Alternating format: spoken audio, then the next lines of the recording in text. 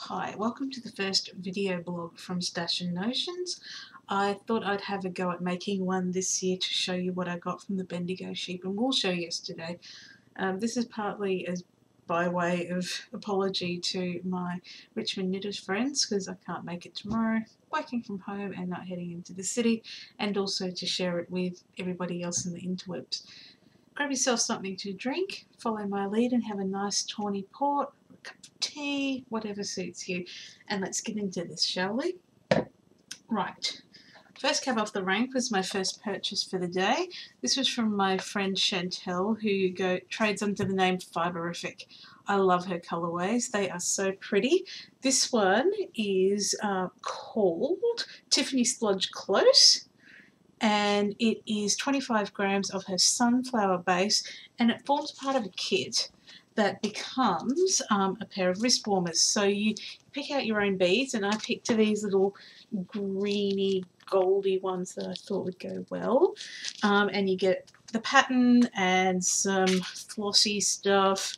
Actually, it's Oral-B dental floss to do the beading with, and away you go. So I've never done beading before, and this will be my first foray into it, and I will let you know how I go. Next one. This is beautiful. You know me and teal. I can't help myself whenever I see something from it. It's from Little Dipper Yarns. Again, another friend of mine. Her name's Ursula, and she dyes the most beautiful colourways.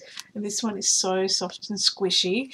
It is her Andromeda base, which is 70% alpaca, 20% silk, and 10% cashmere. The colour, and now correct me if I'm mispronouncing it wrong, it's Dacelo or Dorello, not sure of the handwriting. There's that, and that's probably more of a reflection of me. And look, I've already got a hair attached to it. But oh, love it, love it, love it. Don't know what this one's going to become yet, but I did only buy one skein. Probably a cow because I can't bear to have it anywhere except near my face. Right, now the next one. This is from Mayhem and Chaos.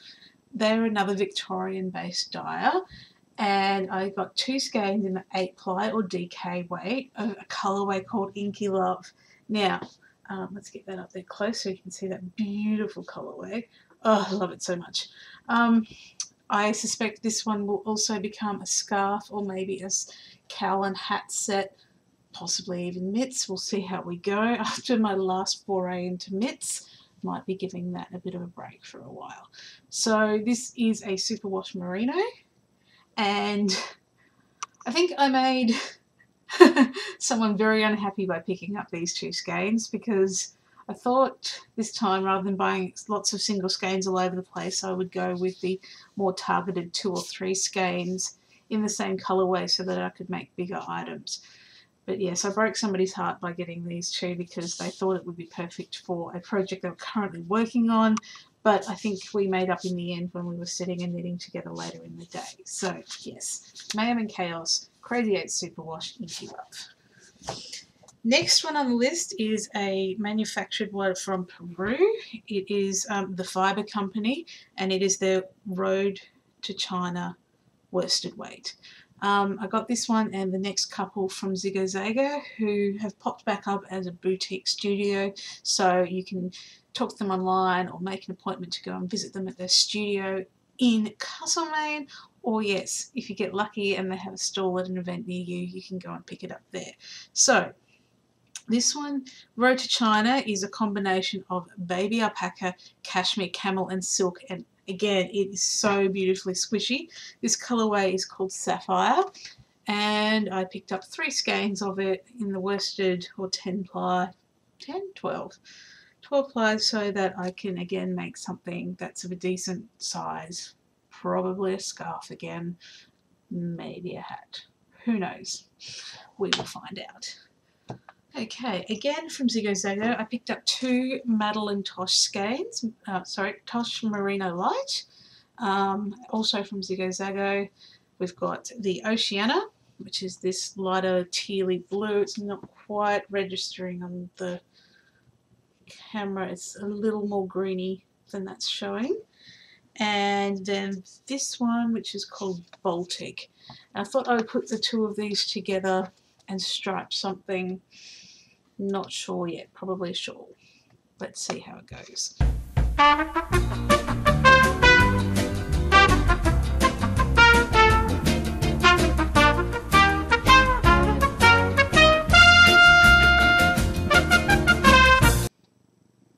Now this next one I absolutely love. It is from Melbourne-based dyer Thimble and Pearls, and it is a colourway called Violet Beauregard.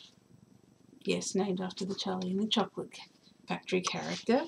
So it's a beautiful purpley, blueberry blue, tonal, variegated scrumptiousness, and I cannot wait to see what this one becomes. It will speak to me and a pattern will be revealed, and I can't wait to get my hands in and get this knitted up into something fabulous. I thought recently that I needed a purple accessory of some sort, and so you cannot tell you how excited I am that this is what fell into my basket and came home with me to be that project. Okay, that was sort of my main part of the day, and then I wandered back down to Fiberific for a final hug and a goodbye, and falling into my basket was this one. Fibre for spinning. It's 50% Mongolian cashmere and 50% tussar silk, and it's called Equinox, and I put my hands on it and I just had to buy it. That's just the way it goes sometimes, is you wander in and you see something pretty and squishy and it just has to come home with you. That's the way it is. I did also pick up some other fibre, and this one I magpied it. It is from Wool and Wire, and it is a bat that's made of merino, black diamond, mulberry silk, Corridale glitz and Angelina. And I have promised that I will spin it soon and then send pictures back to the dyer. She wants to see what it becomes. I think she was secretly hoping no one would want it. No one would be crazy enough to buy it, but what can you say? I did. But while I was there, I did also pick up some beautiful little stitch markers, because one can never have enough stitch markers. And this shawl pen. I don't know why, I just really liked that double treble clef business that's going on here. And oh, I forgot to mention one of my favourite styles of stitch markers. Let's see if we can get that up. Again from Fiberific. They're called blinglets, and they're basically snagless little tiny balls of joy. They're so good to have on your knitting projects because, yep, they don't catch. They slip easily from one needle to the next, and they're pretty. Because let's face it, why have stitch markers if they're not pretty? So, I think, no, that's all I got from the show. And then I wandered down to what is colloquially known as the Muster, but is officially called something like the Artesian Fibre Crafters and Textiles Festival show thing. It's the spin-off or fringe festival to Bendigo Sheep and Wool Show. I think there was a bit of a drama a few years ago and people went different ways, and so we have two shows for the price of one. Everyone loves the Muster. Spent the day sitting and knitting with some dear lovely friends, and this is the thing that makes your heart sing. So I'm going to pause for a sip of my wine. Now I will show you the one thing that I got from there. 6 balls. 6 balls of this colourway that's called Quarry Stone. Yep, it's grey. Why did I get 6? It's going to become a cardigan or sweater or whatever you like to call those things. I'm going to use a pattern that's called Basic Black. And yesterday afternoon, at the end of the day when I was really tired, looking at my quantities that I needed for this, I did actually make notes so I knew how much to buy so I could get it all from one dye lot and all of that business. When I saw Basic Black next to it, I'd forgotten that that was the name of the pattern and thought that was the colour I needed to have. But this charcoal grey deliciousness is good. never actually knit anything in pure black. I always seem to go for the greys instead. So keeping on trend here with something that works, and it is a lovely soft merino. There's no scratch in it whatsoever. It's ethical superfine merino from Tasmania in the Midlands. So you know, us Tassie peeps, yarns, whatevers, we all have to stick together. So that's probably not going to happen for a while until I catch up on all the other knitting I've got to do. Promise to get my works in progress off the needles before I cast on anything new. And somehow, I have no recollection of this, but I've signed up for a CAL that kicks off on Friday, probably Friday American time, so Saturday Australian time, for a Philosopher's Stone knit along. Going to use some Madeline Tosh that I was gifted earlier in the year for that one, so that's all good to go. I think, oh, one last thing, I keep finding more things. I may have spent a bit of money yesterday. This buttons, yes, my buttons, all the buttons for me, vintage buttons. This haul cost me about 25 bucks.